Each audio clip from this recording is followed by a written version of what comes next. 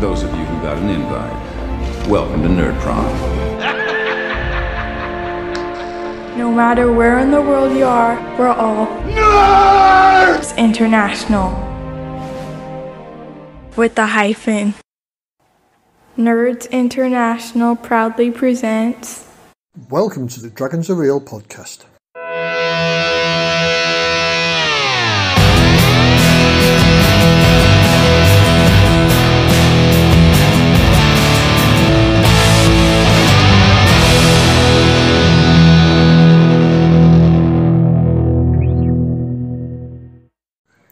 So, as you can tell by the intro, there's been some changes to the podcast. I've now joined the Nerds International Network, so a big thank you to Eric Lamoureux for inviting me on. The Nerds International Network is a collection of shows and blogs on role-playing games, so check them out. If you're into Savage Worlds, then I can highly recommend the Wild Die podcast. I've been listening to that for a few years. They have some great content on there.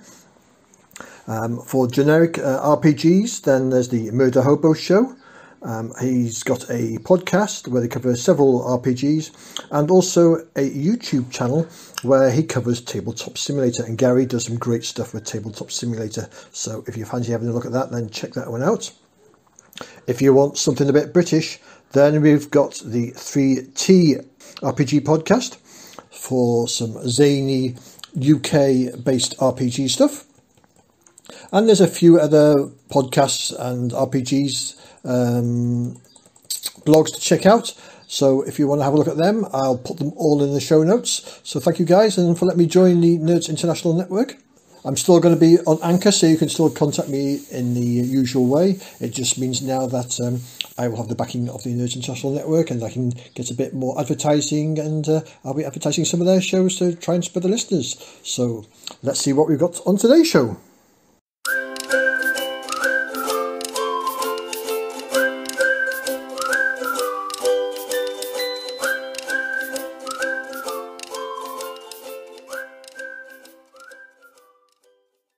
So today I'm going to do a review of the Everywhen RPG, which is by Filigree Forge. Now this is going to be tough because I've got the family in the house today. They've been working all week, so this is their first weekend off, and they're listening to some music in the other room and blasting that out. I tried to do it in the garden, but outside one of my neighbours, I think he's trying to build the bridge over the River Kwai. So let's try and get on with this anyway, and see how we get on.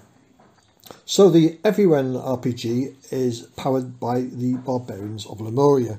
Now, anybody that knows me and has followed me on the Discord will know that I'm a big fan of Barbarians of Lemuria, which was a free 2d6 system released many years ago on the 1000 Monkeys, 1000 Typewriters website, whatever it's called, as a free set of rules for doing the Coliness type games, fighting in the land of Lemuria, and it was later released as a full-blown commercial product. There have been several iterations of it now, and so if you like simple RPG systems in fantasy, then check that out. So Everywhen is a generic modern day version, which is based on the core of Barbarians of Lemuria, and as a generic system. So let's get on to what the core system is. So the core system is a 2d6 system. So basically you roll 2d6 and you add your attributes, and if it's a non-combat situation, your career modifier, or if it's a combat situation, your combat ability. And then we've got task modifiers that add to the dice rolls, and basically you're looking for a total of 9 plus to succeed. So you get 9 or more, you succeed, 8 or lower, and you fail. And that is the core of the system. So nice and simple. So let's have a look at character creation first. So the core, you have 4 core attributes: strength, agility, mind, and appeal. And on character creation, you've got 4 points to spend between those 4 attributes. With the maximum you can put in any one attribute is 3 points. And you can buy down your attributes as well, but any of your 1 attributes may be -1. So you're going to have an array between -1 up to +3. After you've put your points into your attributes, then you've got 4 combat abilities. You've got initiative, melee, ranged and defense. And again, you've got 4 points to allocate amongst them, the maximum of 3, and you can buy 1 down to -1.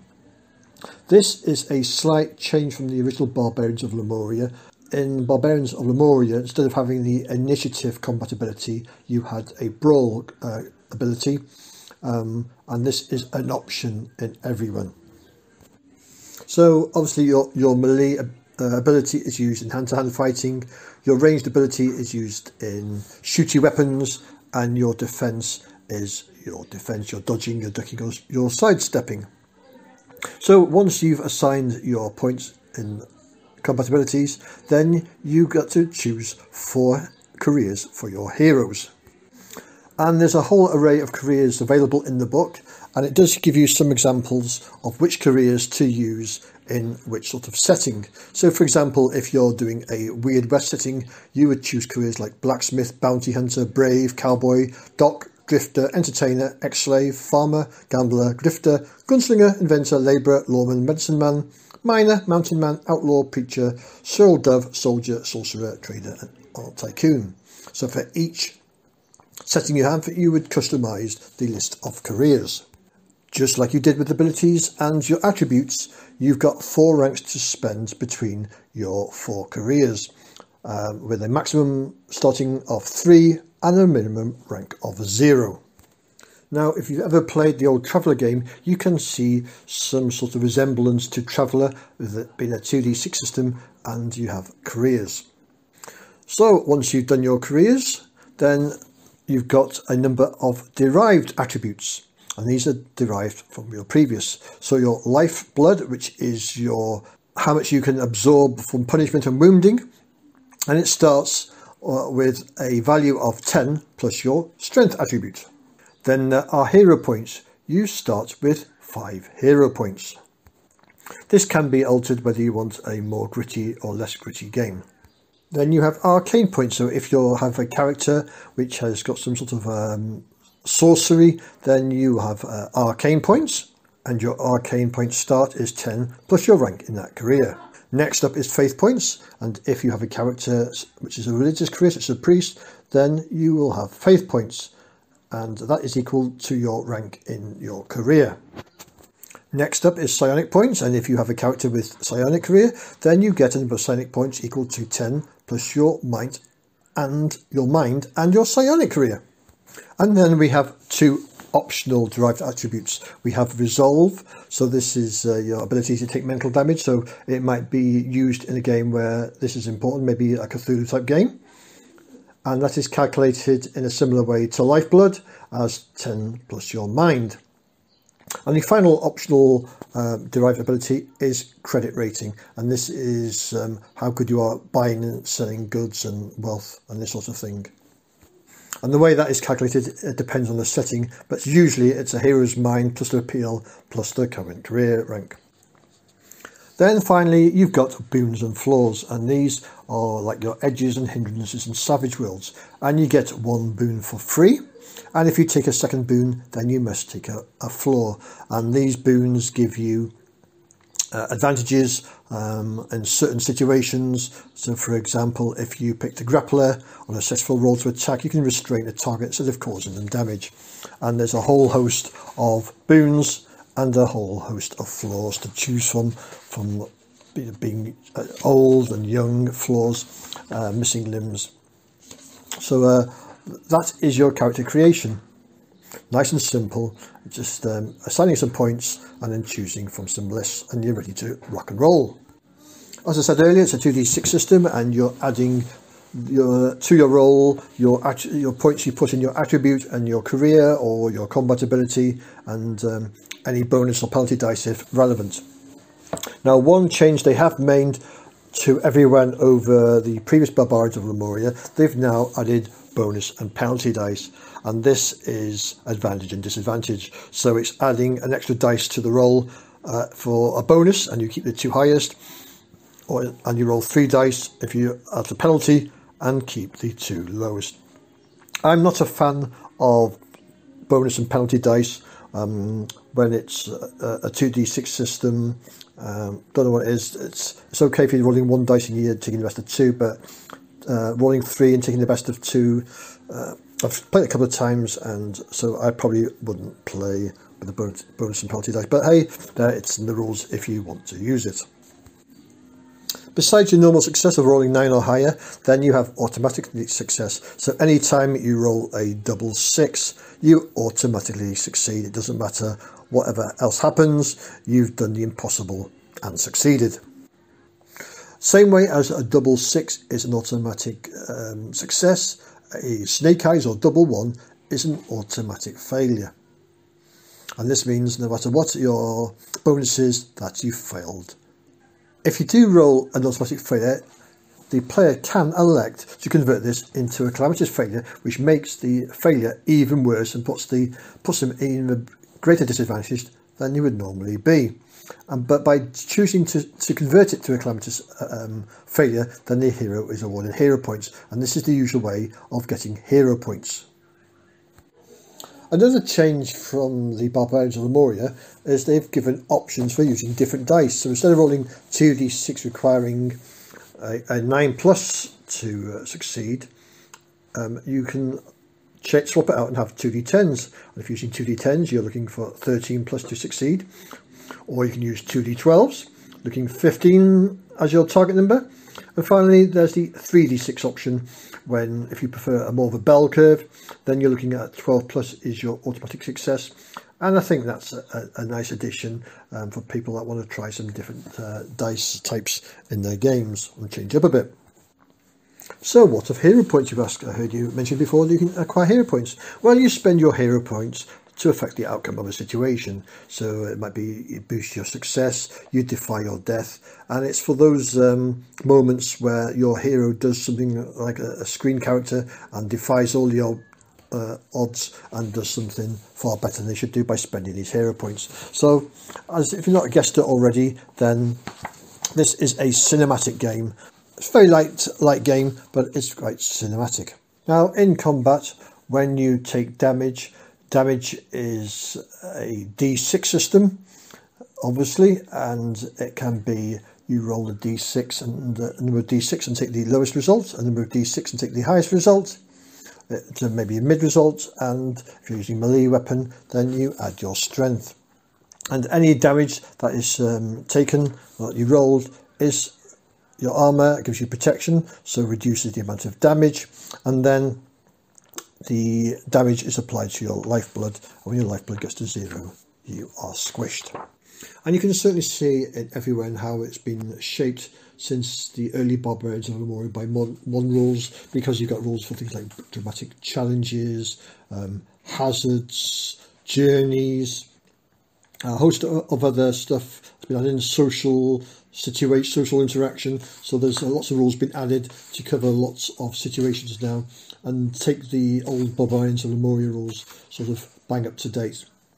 Obviously, because it's a modern version, there's rules for hacking, there's rules for vehicles, and weapons, from modern weapons to old weapons. So it is a really generic set of rules covering all periods.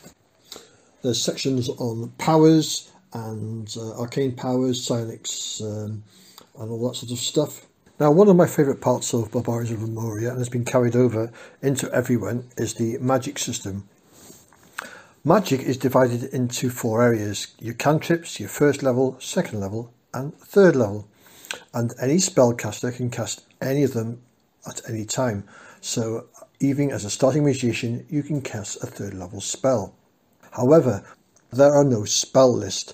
All there are is you describe to the GM what you want to do, and you describe with the help of the GM what magnitude of spell you are going to do, and then the GM will set a difficulty, and then you have a number of arcane points to spend.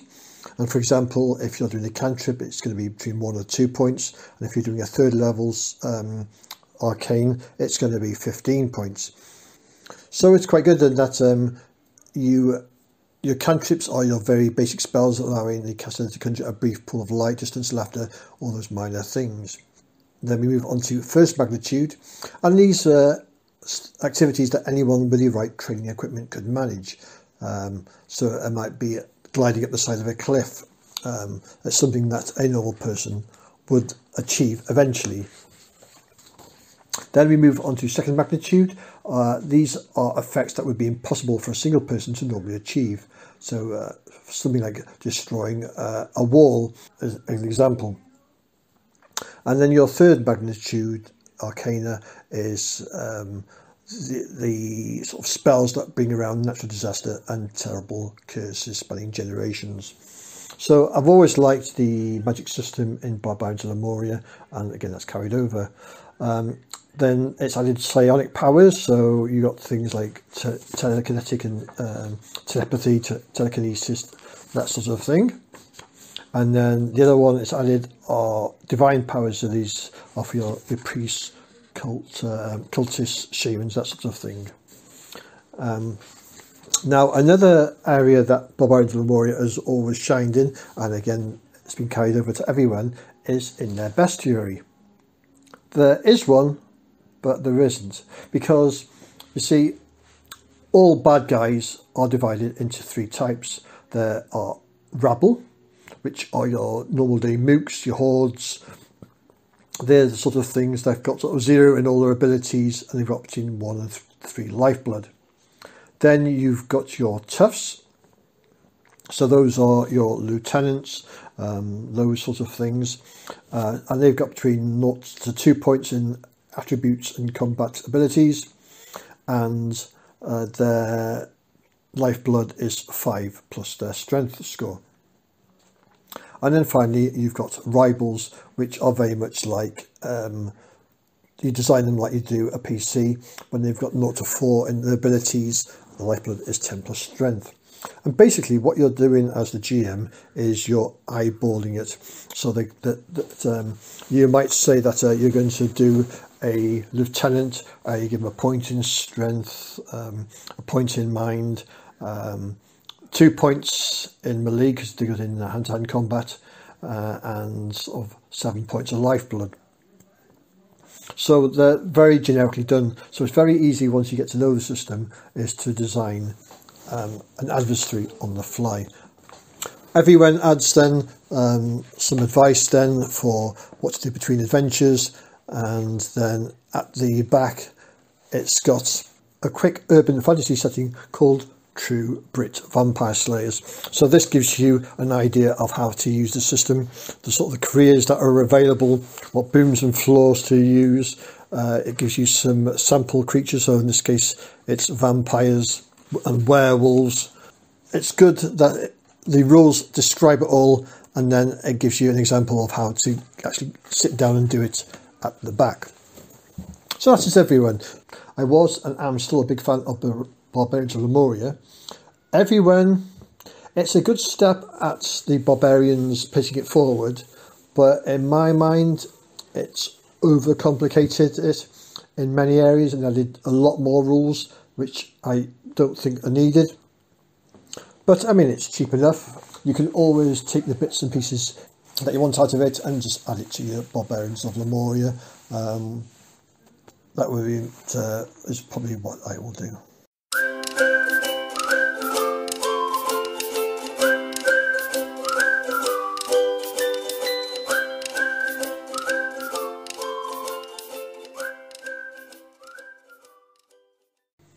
So I think it was last episode I mentioned Runehammer is bringing out his virtual tabletop.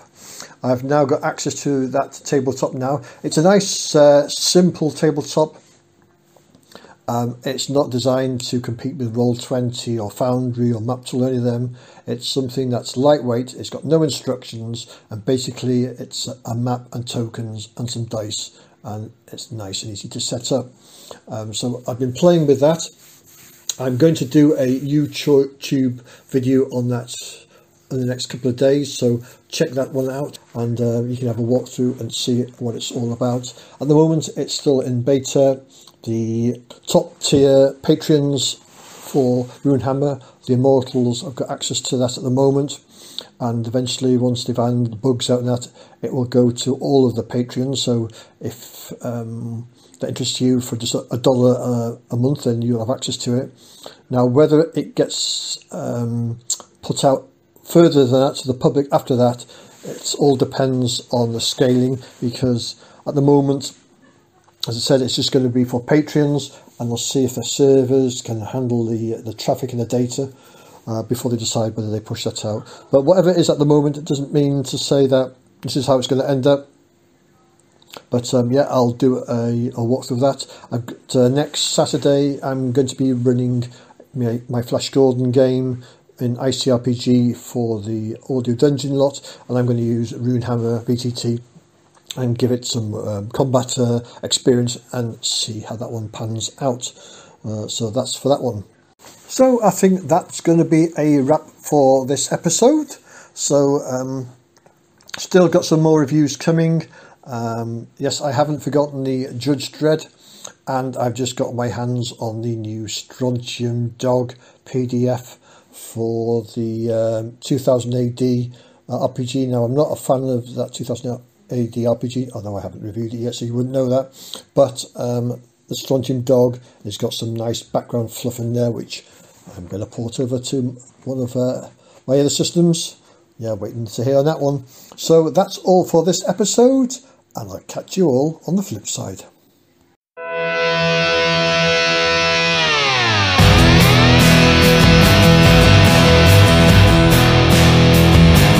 You've been listening to the Dragons Are Real podcast. For more information, check out our website at petejones.neocities.org, our blog at dragonsarealpodcast.tumblr.com, and we're also on YouTube. Thanks for listening.